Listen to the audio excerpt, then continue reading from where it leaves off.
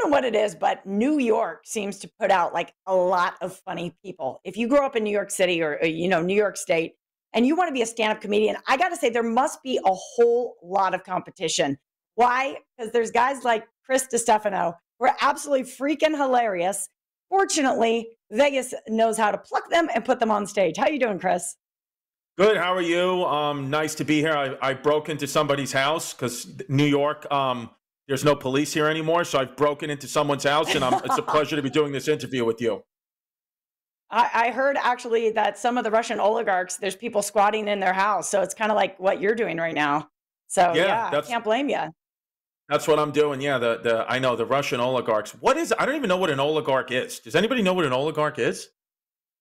It's a pretty funky word. I had to Google it exactly. Why do they get that special name? Because they're wealthy.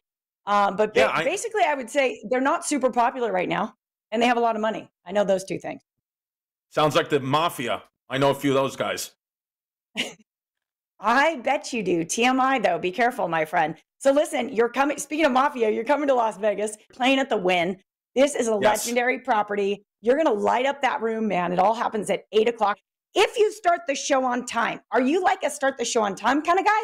Or are you going to be like, wait for it, and start at 9:30?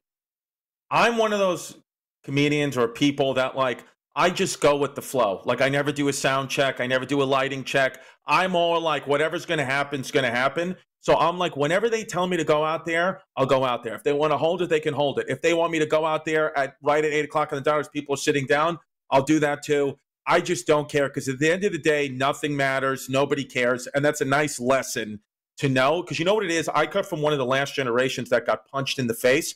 I was punched in the face so many times in my life growing up in Brooklyn that I know I'm irrelevant. I know, but now it's like everybody's a narcissist. All these people are like, it's about me. It's about my Twitter retweets and my likes. I'm like, it's not stupid.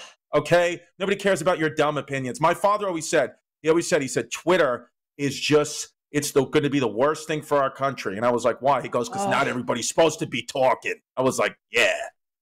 Yes. Oh my God, I'd love to meet your dad. Dude, I'm so with you on everything you just said. In fact, we talked to a WWE star just a moment ago, and he was telling me how ruthless wrestling fans are on Twitter. Some people just should zip it, right? Yeah, I mean, I don't care what anybody. I mean, yeah, the fact that I don't even look most beautiful. By the way, if you are a big fan of my father's, you can meet him. Yeah. You can meet if you'd like to meet him. He's at the Staten Island Hospital Dialysis Center because he can't stop eating black and white cookies. So if you're into a guy on dialysis, he's your guy. But yeah, I know it's just the best thing I've done in my life is now I just post things on Instagram or Twitter or whatever, and I don't look at the comments at all. I don't respond to someone. Like you could say, hey, your kids are so ugly. I genuinely wouldn't care at all. I'm like, whatever, you live in that prison, not me. I mean, I just broke into this person's beautiful home, so who cares?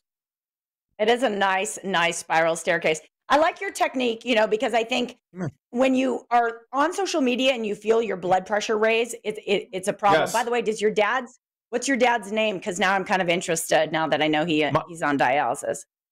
My dad's name is Tony DiStefano, also known as Tampa Tony, also known as Tony Balls with the Z.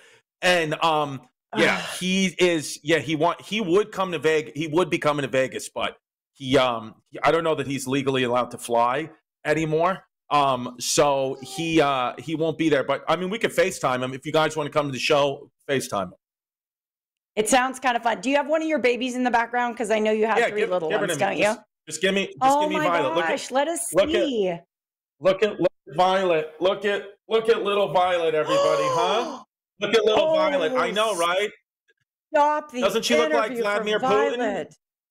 Violet. She looks like Putin.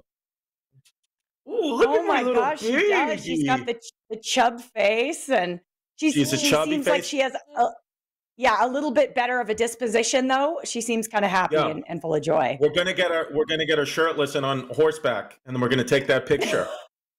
Are you a little oligarch? You're a little oligarch. Oh, Look at her feet. Chris. Look at her fat sausage feet. Yeah, show the feet. She's got fat little sausage feet. fat feet. I'm dying. Listen, You're fatty. Can we just have you on for the rest of the show? Because you're killing me. Yes. Your Tupperware. That is Your Your legit Tupperware the same video Tupperware I give my is 5-year-old freaking daughter hilarious. for school every day. We just think it's hilarious, Chris. That was an honest mistake. I know it was.